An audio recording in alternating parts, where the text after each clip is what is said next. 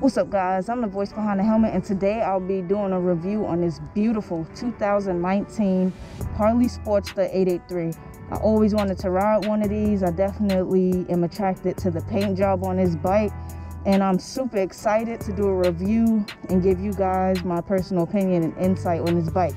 Of course, before we get into this video, I'll be discussing the price, the weight, the body style, and comfortability of this bike. I'm not going to touch too much on the features, but I will list what I can think of for you guys. However, without further ado, let's jump into it, baby.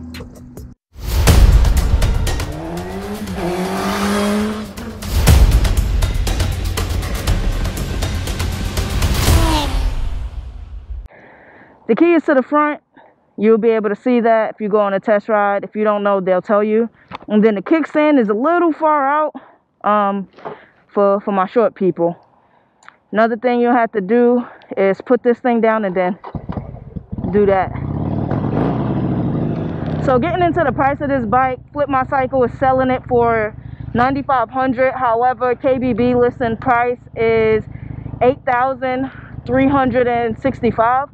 But if you look on KBB, it says in there that, you know, the price of a bike can significantly vary based on the mileage of a bike. As you can see, this bike only has 1,000 miles on it. So, you know, that can be a very big contributing factor of that. Paint jobs, aftermarket parts on the bike can also have a great effect on the pricing of a bike as well. So let's keep that in mind when purchasing a bike. So your cruisers is definitely significantly heavier than your sport bikes.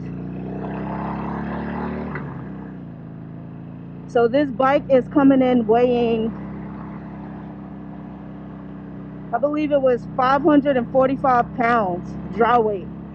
And compared to all the other bikes that I did, that's like almost a 200-pound jump. So that goes to tell you that your cruisers are typically a little bit more heavier than your sport bikes. Now, wet weight of this bike is about 565 pounds. And the reason why I like telling you guys the weight of bikes is so that way you can know what to expect prior to going to maybe do your own review, your own test ride, so you're not in for too much of a surprise. So the body style of this bike, I actually love the color. It's definitely super retro. Sometimes I like modernized, but I believe that some things look better in the retro aspect. Let me get on a throttle here. So this is one of those bikes where you can have a different type of color scheme on it, and it does it a lot of justice. A good thing about this bike is that it's also fuel injected. So even Harley got up to par with that.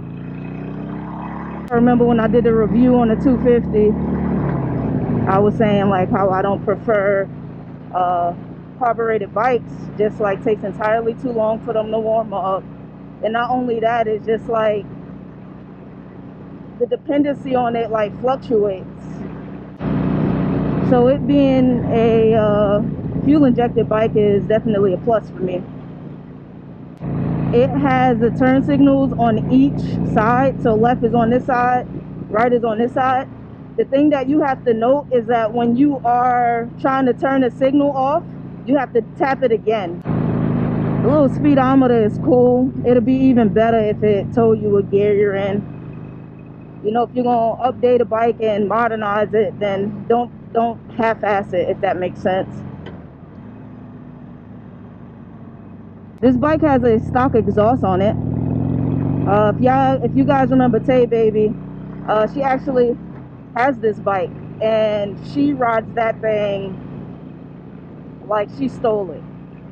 And I don't blame her. She gets up. So, you know, if you guys tuned into my videos with her, you can just hear the sound of her pipes, and you can see how well she rides her bike. We're gonna hit the highway with the bike. I already know it goes up to at least 105, just because we topped out using Tay Baby's bike. Every time I go to test ride these things, it be super windy these days. out on the highway, I didn't really get to open up the way I wanted to, just because it's super windy, and I feel like that takes away from the quality of how fast you go. My little self be getting pulled anyway, so I end up just taking it easy. But I know for sure that this bike can go at least 105, just because of, you know, my friend Tay Baby owning one of these. So the placement of the foot pegs on this bike is definitely different for me. It's upright, as you can expect. It's definitely cruiser style. I don't know, I guess having one seat on this bike is a pro and a con, in case you don't want to ride anybody. But if, you know, you wanted to take your little sister, daughter, niece, nephew, brother, uncle, whatever, you know, on a ride, it's really nowhere to put them, unless they're like real tiny, and even then it'll be like you guys will both be squished on this bike. Even with a stock exhaust, it's, you know, still not super bad. Comfortable turns, you could just like get on it and just hit it. Just keep in mind what gear you're in when riding this, because it could mess you up. It definitely could mess you up. So this bike is known for its smooth transitions and shifting, as well as its reliability, and I definitely can see why, if that's the case. It's definitely smooth, it's comfortable enough. They said this is actually a good bike for beginners as well, and I definitely can see why and agree. Look at that, I just hit on it. If I had to get a cruiser and, you know, this iron was my only choice, I think I'd be satisfied,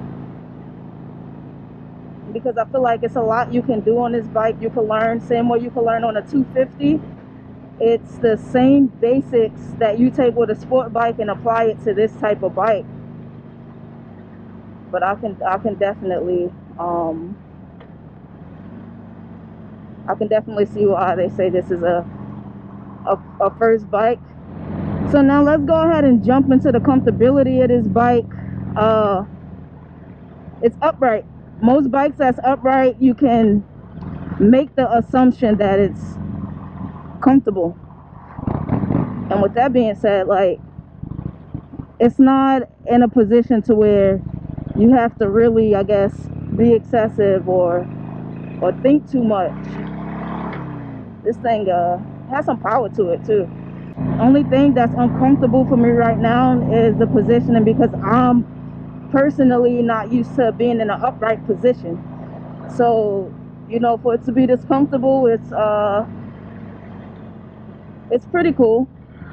It's like it's more comfortable than a 250 and a R3 that I rode on. If you're going a long distance, then this type of seating, that style of seating, definitely pays off. So that's a benefit of owning one of these bikes. I like the wheelbase of this bike too. Another thing that was different for me is the way that you start this bike. So, oh, this bike has hazards. That's awesome. As on a sport bike, you just hit the on button and you press. It's like the ignition switch is down here on the sport bike. So that threw me off a little bit. I was like, oh. But this bike is super comfortable. I just wish that Harley didn't stick to its common design and just started adding a little bit more to it. But this thing is fun, it's relaxing. If you want to go on a smooth cruise, this is definitely your bike. And as far as it being a first bike, despite the weight of it, I definitely say you would love it, you enjoy it, and I don't see why this wouldn't be an option for a first bike. Shoot, even if it's, you know, not your first bike and you just want a casual bike to get around from point A to point B, this is also your bike. Like, The reliability of these bikes is phenomenal. And I'm just saying that based off, you know, the people I ride with who actually own one of these things. And like, I'm giving you guys the dealer insight on this bike right now. But what I'll do is see if Tay Baby will let me test ride her bike, and I'll give you guys a difference in a comparison video, you know, because her bike has a little bit more mods than this one, so it's a little different.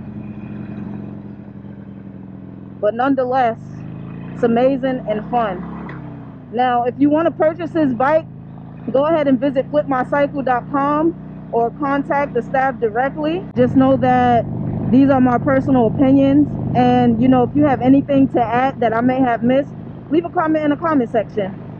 And of course, as always, until next time, guys.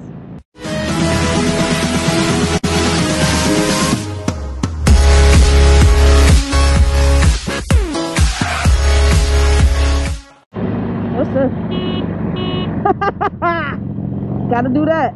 I don't know what this. Oh, you can flash people. Keep it off. You can just flash. This is awesome.